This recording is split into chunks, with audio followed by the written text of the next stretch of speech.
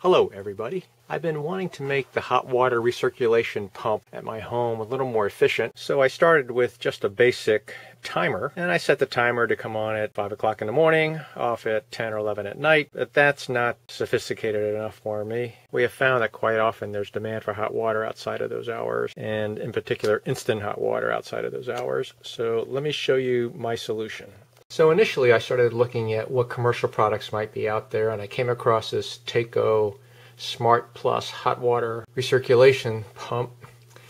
And as I looked into it, it turned out to be pretty expensive, in the $300 to $400 range, and I didn't see any good reason to take a perfectly good pump and replace it with a $300 to $400 one. But I was intrigued by this concept. It says right here, in pulse mode, the system runs for 150 seconds every 10 minutes. So that means it runs 2.5 minutes every 10 minutes. That turns out to be about a 20% duty cycle. I concluded that Taco's decision to use that setting is not trivial. So I'm going to buy a very inexpensive timer that's going to do exactly that. It's going to allow the pump to run 2.5 minutes, off 10 minutes, and then back on for 2.5 minutes, and to basically run at a 20% duty cycle all day long. It should save me a little bit of energy in terms of natural gas, as well as a little bit of electricity. And since the motor that I have is a permanent split capacitor motor, that frequent starting and stopping is not going to be really significantly detrimental to the motor life, nor is it going to be a significant inrush current when the motor starts. So let me show you the timer that I'm going to use. I purchased a timer on AliExpress that looks exactly like this timer. And I bought that timer for less than $4 delivered to the US, included shipping.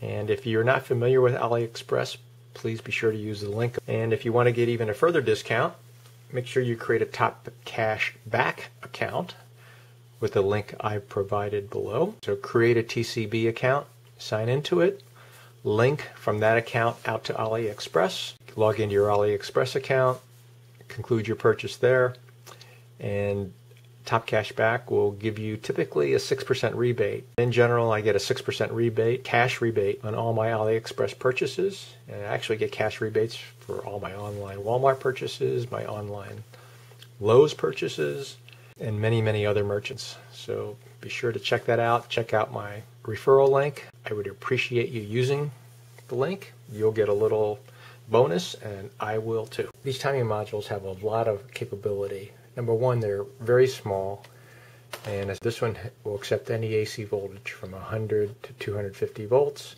The on time delay and the off time delay are right next to each other. They have a timing range that can be from 0 to 100 seconds, or 0 to 1,000 seconds, or 0 to 100 minutes, or 0 to 1,000 minutes.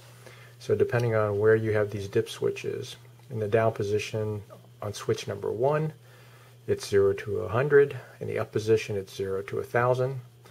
And on switch number 2, in the down position, you are talking about seconds. And in the up position, your scale is minutes. This section right over here allows you to put a push button switch. So there are a couple interesting features here. If you just jumper a wire from this point to this point, whenever the timer is powered on, the timing cycle will automatically start. The voltage here at these two terminals is very low. I think you could actually run very low voltage wiring and run a remote switch somewhere, so that you could actually turn this timer off remotely using low voltage signal wire and be quite a far distance away from the timer itself. The other thing I like to do is to add a power relay.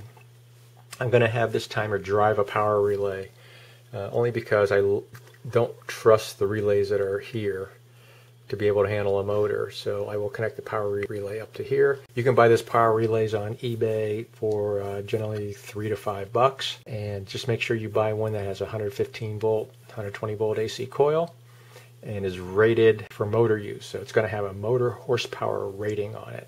Don't concentrate so much on the amp rating. 10 or 15 amp relay in general might be sufficient, but make sure it has a horsepower rating. And typically the motor horsepower rating is going to be either a half horsepower or a 1 horsepower. 1 horsepower power relays are quite common.